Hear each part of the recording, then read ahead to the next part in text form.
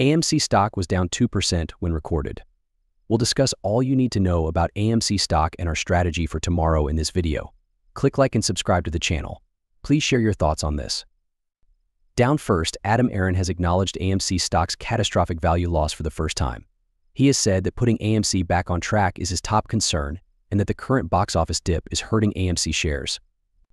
Unfortunately, I think he's blaming the box office rather than well-managed corporations making bad management decisions. Adam Aron and AMC are in a very bad position because AMC will default on its 2026 debt payments regardless of who likes that or not. Even if they refinance, they'll still have to pay a large chunk in 2026 if AMC stock does not recover theoretically. The silver lining is, hey, if you could potentially go out of business by 2026. If you could be in a really bad position by 2026, which is about 2 years away, now that means management has to get AMC stock higher. They have to do what they don't want to do, and that is give the markets confirmation that they will not be diluting shareholders. That is by far the number one thing. That is keeping money out of AMC stock is the constant rounds of dilution that we have seen on an almost quarter-by-quarter basis over the last couple of quarters, and the latest round of dilution that happened after AMC's last earnings about 3 months ago has started this downward slide. From $11.50 per share down to where are currently at $438 per share. Like over the last 3 months, AMC stock did not go from $11.50 to $438 in Zain's because markets one day just woke up and said there's not a lot of movies going to theaters. We should sell AMC stock down 70% over the next 3 months. That's not how these things work. The last round of dilution just showed the total disregard or lack of fundamental management that the management of AMC has for the stock of AMC, and a lot of retail investors have since walked away from the trade, have since sold the stock, and when you don't have retail no longer backing the stock up the way that you used to, you cannot just continue to dump on shareholders right now. Don't let me be too jaded here, or anyone else be too jaded here, because recently if you've been an investor in AMC, although dilution has been detrimental, it may be positive if it substantially changes the firm or helps it remember buy low, sell. A lot of people like to buy high, sell low. What AMC is essentially doing when they sell stock at multi-year lows is selling low, right? They're selling their equity in the company and diluting your equity at a very, very low price. And when that happens, that is a big problem, right? That's not what you want. Since AMC's management's jobs are at risk, if they can't make the 2026 payments, I'm sure they'll make the right decisions in the coming months.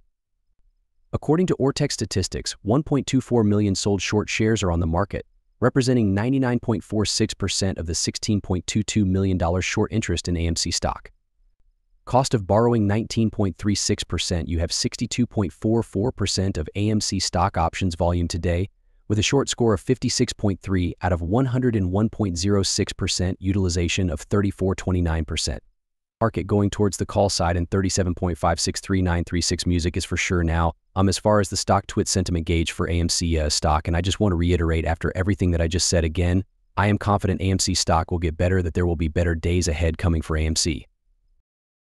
But I do think you may have to see a little bit more of a docile stock, maybe the stock not doing much for a period of time, or even falling a little bit more. But I do think today's acknowledgement from Adam Aron shows that he is literally looking at the stock at $4 per share as that is too low, because again, fundamentally AMC will not survive if they cannot raise capital. It's going to take a while. AMC is not going to go bankrupt, a couple quarters down the line. It's going to take a while, but if AMC can never raise capital higher than $4 per share, they do not have enough shares that they could even sell at $4 per share to pay off their debt, and they're not going to make enough free cash flow or profits to pay off the debt as well. That's a definitive fact, especially with the box office that we have over the next 12 months. Things may not return to normal until 2026, even though 2025 is better. I don't expect a 2025 box office boom, but 2026 may. If so, it will likely happen in the second half of the year, and if AMC is still diluting shareholders, it won't affect basic metrics. AMC stock is trading at a pretty low valuation. About $894 million is the total market cap in AMC. So even now with the market cap where it is, a larger company could potentially buy out AMC. Of course, when you buy out a company, you have to buy out the debt, so that's about $9 billion worth of debt. Some people think it's only like AMC has $9 billion worth of debt. They're never going to be able to pay that off based on their fundamentals alone, so keep that in mind. Now here is the activity on stock twit for AMC stock. If you look at sentiment that is sitting at 33 yesterday, you were bullish at 60. That's because AMC stock was, having a relatively Decent day yesterday. The last you've rallied like 10% or so in the last couple of days.